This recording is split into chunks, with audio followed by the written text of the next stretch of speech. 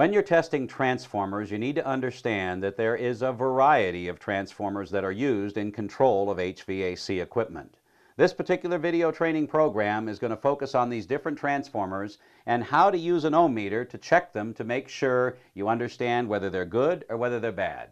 Hi, my name is Jim Johnson, and I'm going to be your narrator for this fundamental approach to testing transformers. What we're going to do is we're going to talk about the various types of transformers that are used in HVAC systems for control purposes, and we're going to talk about some fundamental issues about transformers and how they're constructed and different types of transformers you need to be able to test to find out, number one, are they okay or have they failed? And number two, when you install a new transformer, to make sure you're doing it in the right fashion.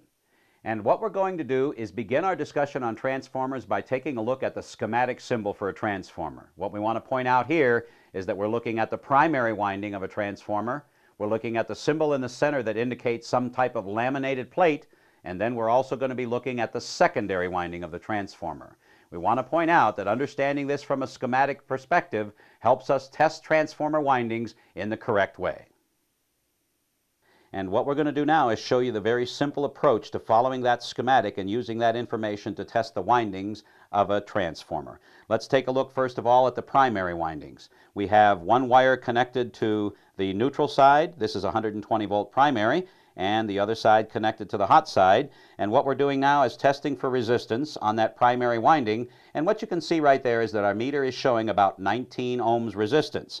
Now when we switch over to test the secondary winding, we can understand that our schematic, when it shows us a primary and a secondary, does in fact show us that the primary winding is going to have more resistance than the secondary winding. And if we take a look at our meter, we can see that right there we're just showing a little over 1 ohm resistance. In other words, almost 20 ohms resistance on the primary and only a 1 ohm resistance on the secondary. That's pretty much a standard approach for this kind of transformer right here. And now here is a simple pictorial illustration of why those meter tests that we just did worked as they should. For example, what we're showing you here is we're showing you the primary winding. This is the generator, so that would mean power going into the primary winding of the transformer. And we're also showing you the secondary winding over on this side over here. Now what we want to point out is that the electromagnetic field that travels around this wire right here is going to be picked up by the plates around which the winding is wrapped, the iron or steel core, and what's going to happen is that electromagnetic field then is going to travel around those plates until it gets picked up by the secondary winding. One thing you want to notice here is that the primary winding has many more turns in it than the secondary winding.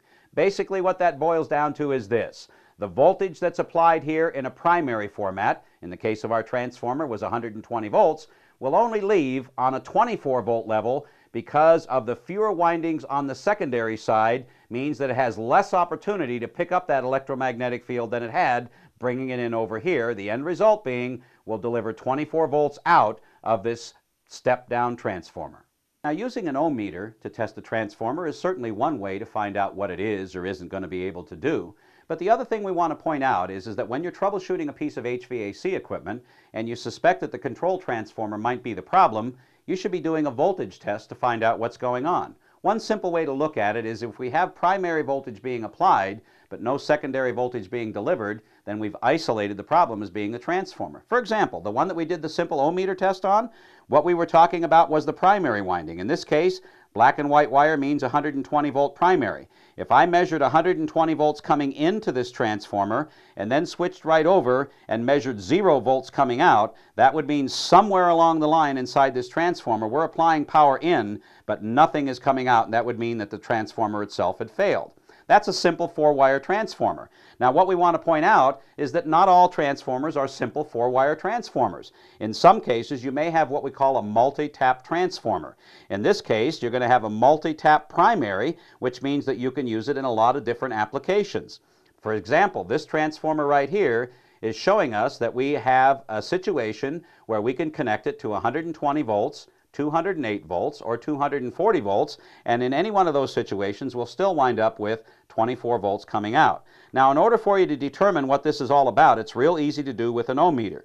what we can show you is that we want to identify the common wire being the white one. That means all of the wiring connections that you would make, regardless of the voltage you're going to connect this to, the white wire would be one of those connections.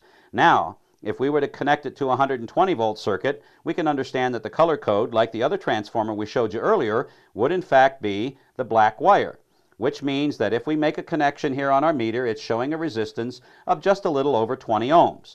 But what if we wanted to connect this not to a 120 volt circuit, but we wanted to connect it to a 208 volt circuit? That would mean we'd switch over to the red wire, and we can test that particular transformer winding, and what that shows there is that we're now looking at a resistance of about 53 ohms resistance. But what if we wanted to connect it to a 230 volt circuit?